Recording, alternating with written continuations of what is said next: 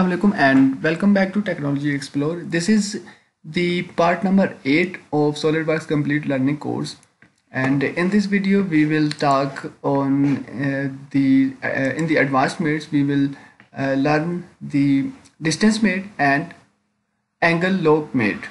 Then we will talk on mechanical mates and gear mate and screw mate. So stay tuned. Now first of all, let me show you. And basically the distance lock mate is used to lock the travel of a component to a certain distance specified by the user. So let me show you an example. For example, I'm going to move this part up to this point and this point only. So for that, first of all, making a coincident mate of this face, this face, select this face and then select mate, then select this face. Now flip the mate alignment from here, then press OK button. Then select this face and this face, make both these faces parallel to each other.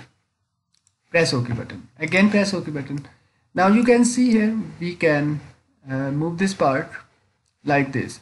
But I'm going to make the movement of this part locked between these two points.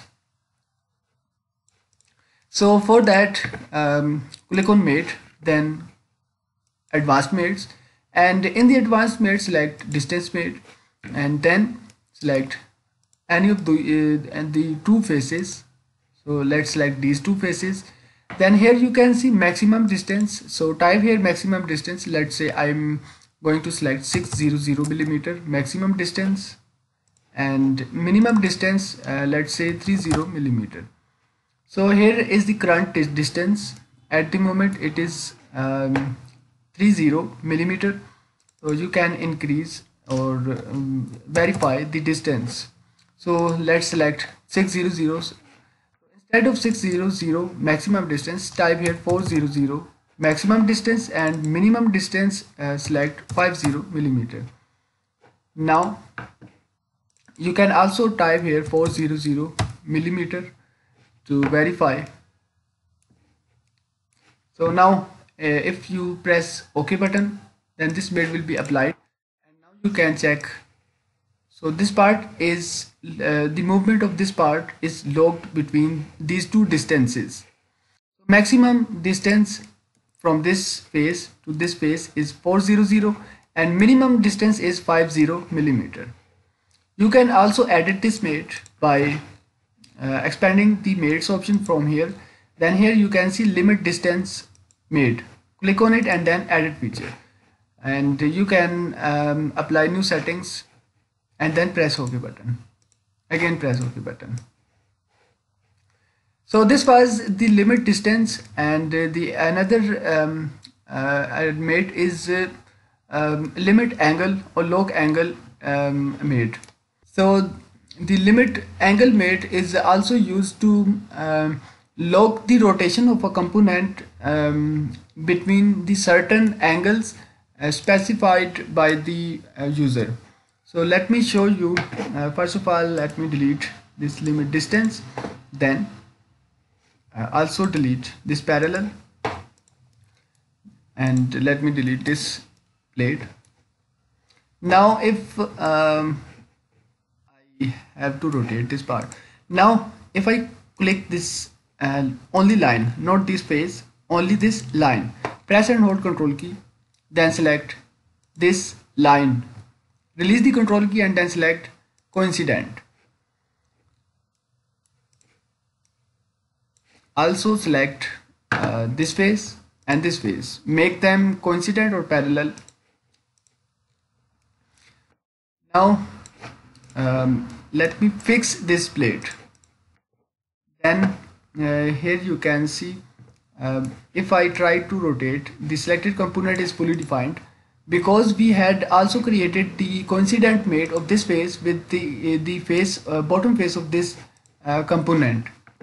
So we have to delete it. So click on this component and then select view mates. Then we have to delete this coincident mate. now you can rotate it. Now you can see this part is rotating 360 degree, and now I'm going to log the rotation of this component along with this with respect to this phase. Let's say 30 degree minimum and maximum, let's say 75. So for that, again click on mate option here, then scroll down advanced mates, and from here limit angle mate, select it. So this is the maximum angle, this is the minimum angle, and so select the desired faces, this face and this face, and type here maximum minimum distance, let's say 15 degree, and maximum 75 degree. Then press OK button. Again press OK button. Now you can see 75 is the maximum and minimum 15 degree. So now we are able to make the rotation of this component fixed on this part. So this was the limit angle mate, and you can also edit it by clicking on this limit angle 1 and then edit feature. Now we have the mechanical mates here, and in the mechanical mates I'm going to reveal gear mate and screw mate. So for that we have to create a new assembly. First of all, let's start from new assembly again, then press escape button. Import the gears if you had designed the gears in separately or by yourself in SolidWorks. But I have another option to import the gears. That go to design library, then select toolbox, and then from here click on this add-in now, because add-in toolbox add-in is not turned on. So to turn it on, click on this button.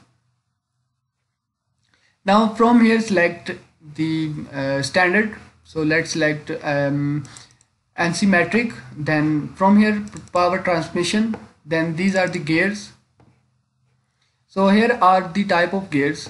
Let's say I'm going to use helical gear. Click and drag it into the assembly and wait for a while.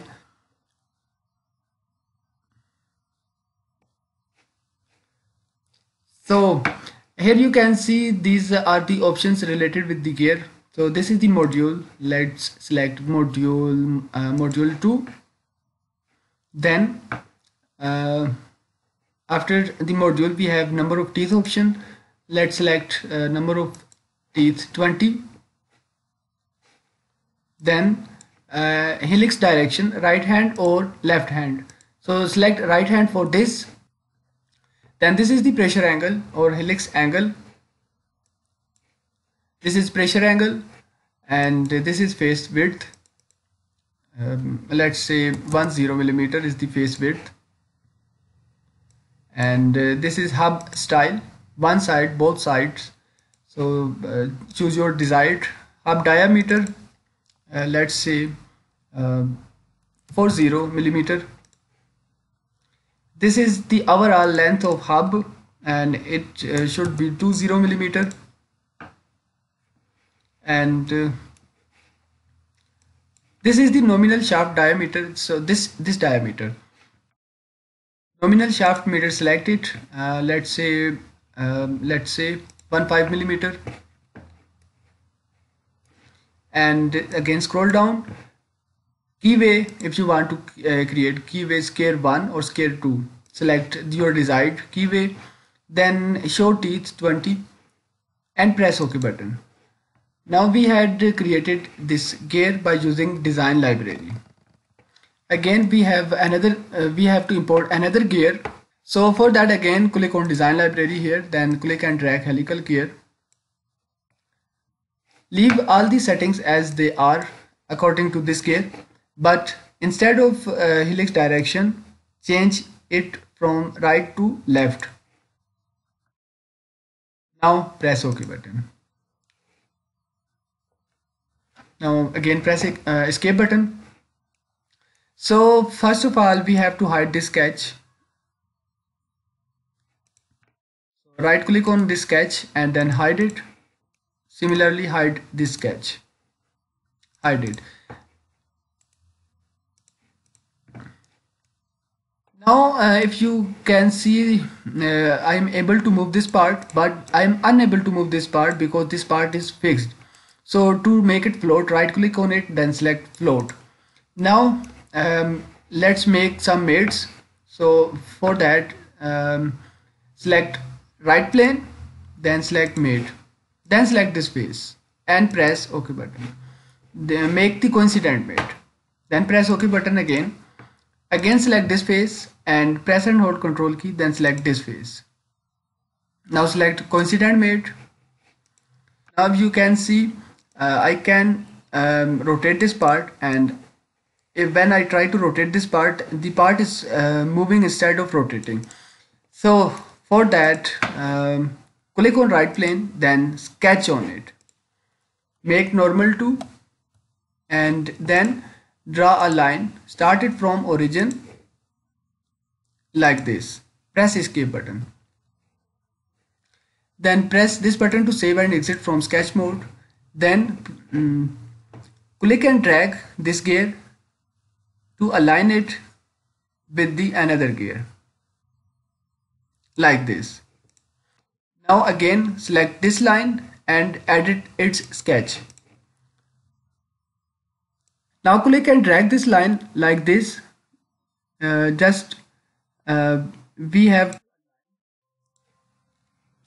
have to align this line perpendicular or vertical to the center of this circle. Then right click on this or just click on this point, then make it fixed. Now save and exit from sketch mode, then select this point, then this cylindrical face. Release the Control key and from here select concentric mate. Again press space key, then select this view orientation. Rotate the gears to align them like this. So now we have fully defined the assembly of these two gears. So click on this line and hide it. Now it's time to make the gear mate for both of these gears. So for that, click on mate, scroll down, and from here mechanical mates, select gear mate. Select this cylindrical face and this cylindrical face. Select the ratio from here. So if you have 1:1 ratio, we have 1:1 ratio for both of these gears because both of these gears are of the same size. Then do not check this option, reverse, and press OK button. Again press OK button. Now rotate one gear, and you can see we are able to make the gear mates in SolidWorks. So next we have the screw mate in the SolidWorks. So for that, again we have to start from a new assembly. So for that, click on new button here, then select assembly. Now import the bolt and nut in the assembly. So this is the bolt and this is the nut. Press escape button. Now click on this this bolt, and to make screw mates, we have to make a reference for the bolt, and that reference could be an axis on the bolt. So let me show you how. Click on this part and open it in a new window, and then now click on reference geometry here, and then from here select axis and zoom in, then select this cylindrical face, and here you can see we had created the axis. Press OK button and then click on this point and increase the length of this axis like this. So click on this I button here, and from here select or view axis. Then go to assembly, and from here also select or click on this arrow in front of I button, and then from here select view axis. Now we are able to make the screw mate for this nut and bolt. So again select mate, scroll down, and then from mechanical mates select screw. Now if you scroll up, here you can see mate selections. So select this axis and then this cylindrical face or this circular edge. Scroll down, and here you can see the option revolution per millimeter and distance per revolution. So you can type here the pitch or any of these two options. So let me select distance per revolution, and it is 1.25. Press OK button. Again press OK button. Now if you try to rotate this bolt, this nut, and you can see